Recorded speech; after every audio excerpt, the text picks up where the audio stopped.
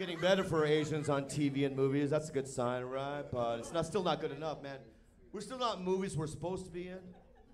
We're supposed to be in that movie Dawn of the Planet of the Apes. Well, I'll tell you why. That movie is set in San Francisco. Has anybody been to San Francisco? There's a lot of fucking Asian people. Not one in the movie? There's a lot of gay people in San Francisco, not one gay person in that movie. What kind of San Francisco is this? Put one gay guy in it, you know? Get away, monkey. No, monkey, no.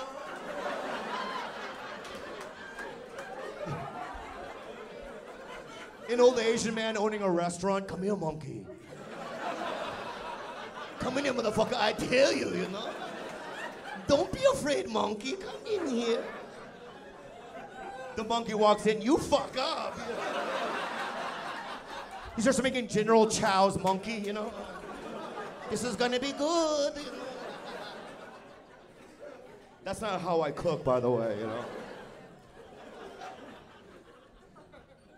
Hollywood does a lot, man. They made a movie called 21 about a group of MIT students. They go to Vegas and count cards at blackjack. True story.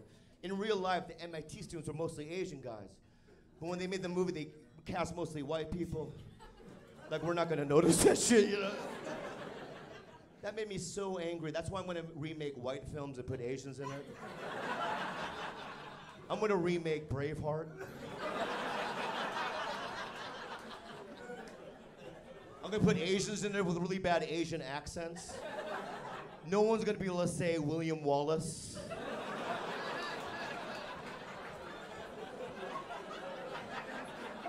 Sons of Scotland, will you fight by my side? What's your name? William Wallace. You know what I hate about Asian parents? They're so honest. Like, they have no filter. They have no editing system. Whatever they think, they say. This is my dad. Good morning, Dad. You look ugly today. You look horrible.